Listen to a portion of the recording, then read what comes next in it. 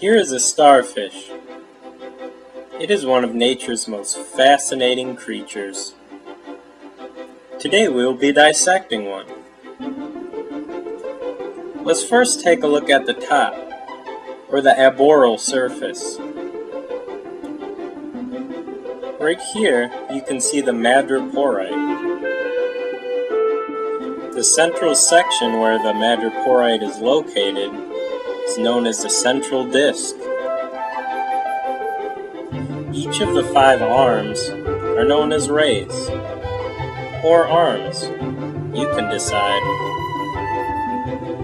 The small white projections are known as spines. The purple area in between, you see, is the skin gills.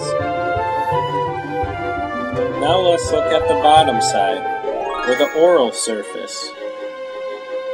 In the center, we can see the mouth, where the starfish expels its stomach to digest its food on the outside. Along each arm, we can see the ambulacral grooves, which are filled with small tube feet.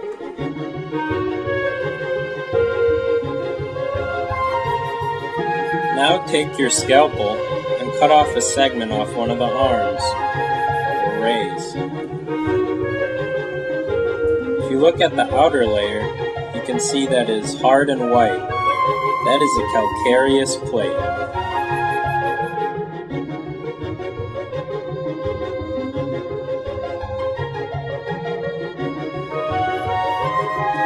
Now take your scalpel and cut along the middle of both sides of one of the arms.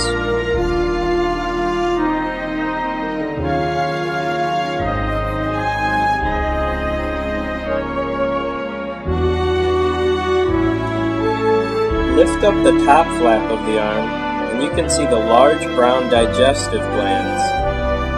Along the bottom, you can see the gonads. The white ridge you see is the inside of the ambulacral groove, made up of ambulacral ossicles.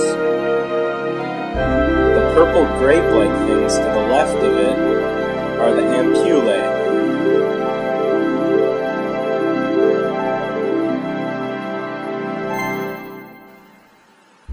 Now use your scalpel to cut off some of the remaining arms for better access to the central disc.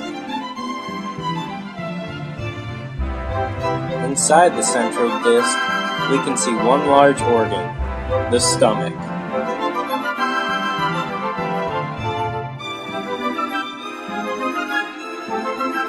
If we remove part of the stomach, you can see the stone canal extending down from the madreporite. The stone canal connects to the ring canal.